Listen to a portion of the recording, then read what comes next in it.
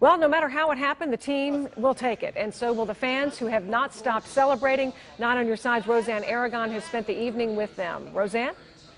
Julie, let me tell you, I'm here at Holy Grail, and I can tell you one thing. These fans are dedicated. Many of these fans have been here all day celebrating a win that means so much. From day until night, the celebration is nonstop. Best fans in the world right here, Cincinnati, Ohio. Today, the Bengals versus Seahawks in a game that had many people on edge. It was very tense, and it was a good game. Both teams played good, but of course, we won! Yay! It hit my heart right here. I was like, oh my gosh, don't miss it. And here we did, 5-0.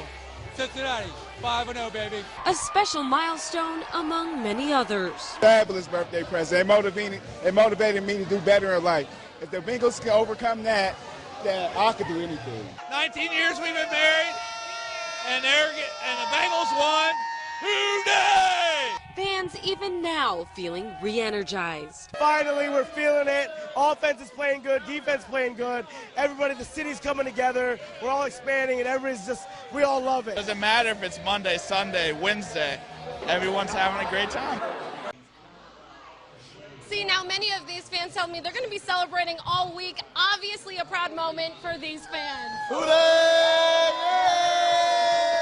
Reporting live at the Banks, I'm Roseanne Aragon, 9 on your side.